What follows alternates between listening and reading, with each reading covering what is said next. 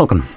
In front of me is a TECNO Pova 6 Pro, and today I will show you how you can boot this device into recovery mode. So, to get started, let's hold our power button and then select power off from the options that show up. Now when the device turns off, hold power button and volume up at the same time.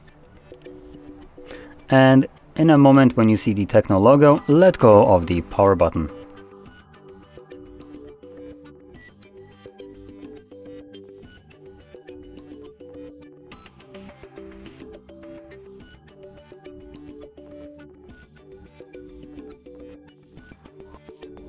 Next, you'll see the little Android with no command under it, so to get past this, you're gonna hold power button, press volume up once, and this will redirect us to the recovery mode.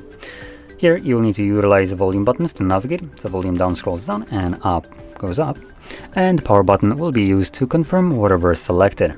Going over the options that we have here, we have reboot system now, which takes us back to Android.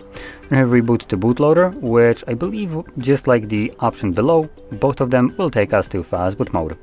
Next, we have apply updates from SD card, wipe data, run system, view logs, run tests, and power off. So anyway, I'm gonna confirm the first option, which, like I mentioned before, will bring me back to Android.